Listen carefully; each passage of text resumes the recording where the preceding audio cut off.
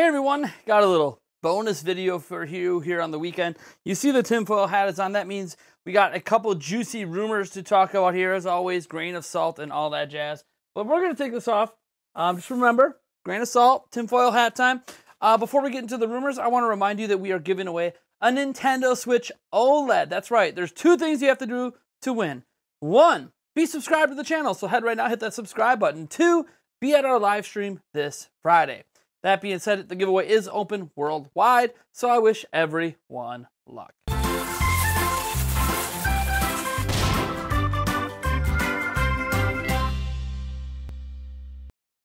right, folks, we got some rumors for you, and one of these is the kind of rumor I usually don't cover, but there's a very specific reason we are covering this rumor.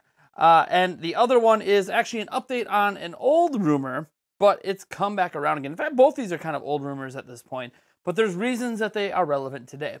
So first, let's start off with the Game Boy / Game Boy Color. You guys all know we had the N64 and Sega Genesis announced at the Nintendo Direct, and we also had Game Boy and Game Boy Color rumored to be coming to the Nintendo Switch Online service from sources such as Nintendo Life and Tom Phillips over at Eurogamer.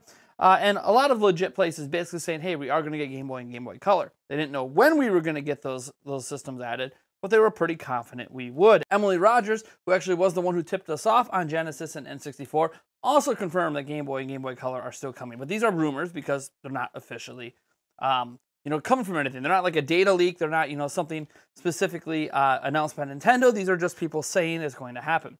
Well, Tom Phillips updated today and said the following on his Twitter account. He said, the N64 and Mega Drive were the two Nintendo Switch Online platforms I heard about, alongside Game Boy / Game Boy Color. I imagine N64 / Mega Drive, or as we call it in the United States, Genesis, remember, Eurogamer is obviously not a United States outlet, are being rolled out first, as they're more enticing things to prompt people to upgrade. I would anticipate the Game Boy and Game Boy Color are part of the current Nintendo Switch Online service, so the non-upgraded, the non-expansion pack plan, and Nintendo didn't want to conflate the two. So yeah, they're probably going to add Game Boy Color, I would assume, next year, sometime within the next 6 months, but it's going to be for the normal $20 subscription per year, not the expanded upgrade. So announcing all of them at once would have felt a little bit confusing, potentially for marketing purposes. Once they've rolled out N64 and Genesis and people kind of understand that that's an expansion pack, they can then go add this other thing to the original service. So that is at least what he is stating. Obviously, we don't know. This is all rumors at this point, but, it would make sense, at least. And we've never had Game Boy and Game Boy Color actually part of any virtual console on any platform. So, yeah, that and Genesis are already more than what we've gotten on prior virtual consoles. Now, our second rumor, this one's a little weird.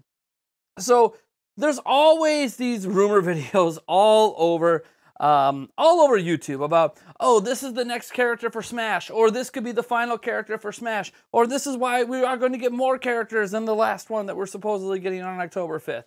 But this one's a little weird, because I've been ignoring all of the so-called Smash character leaks for the most part. I think we had like one that we've maybe covered in the last year. We don't really cover these leaks very often, because more often than not, they're just completely made up bullshit. Smash stuff doesn't actually leak too often, but it does leak sometimes. And this one's interesting, not just because of what character it is, but apparently how this character potentially got leaked. Now, the leak did happen on 4chan, and again, that's a whole other reason why I basically never cover rumors for 4chan unless it's just like a for fun video, not meant to be taken seriously. But I am taking this one a little bit more seriously because there was a post on 4chan back on July 30th, so a while ago. Obviously ignored it for obvious reasons, like we ignore any other 4chan rumor. Who really cares? But here's what the rumor said. Actual info here.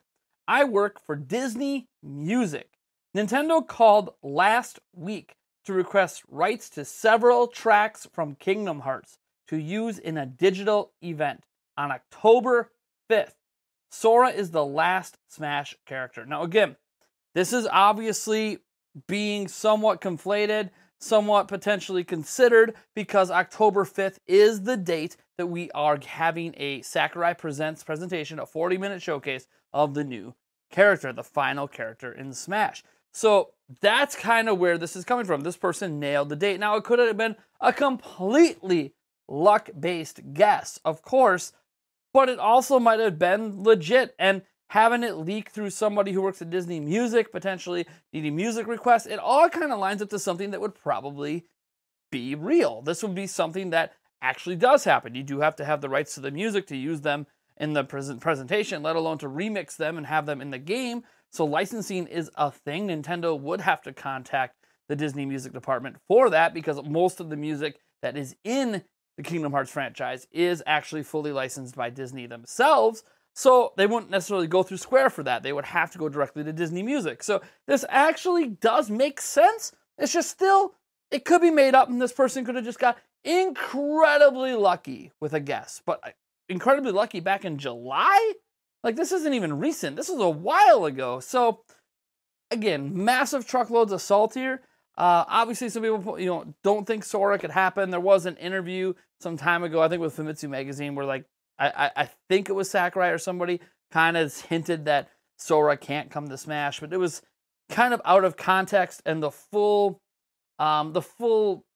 actual details of it are kind of muddy. I wouldn't say that Sora can't be in Smash. Sora is an original video game character, does originate in Japan. It doesn't matter that the Disney characters existed beforehand, but again, grain of salt. I just think it's amazing to imagine Sora in Smash? Really? That would be pretty badass, I gotta admit. And definitely not something I actually thought was possible. I thought Crash or even Master Chief were more possible than this. But again, we find out the truth of it all on October 5th. Don't hold me to this. This is just a 4chan rumor.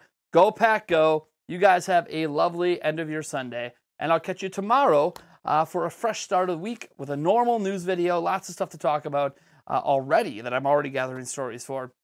And yeah, we also have a live stream, I believe I'll be doing tomorrow night, I guess is what I'm trying to say.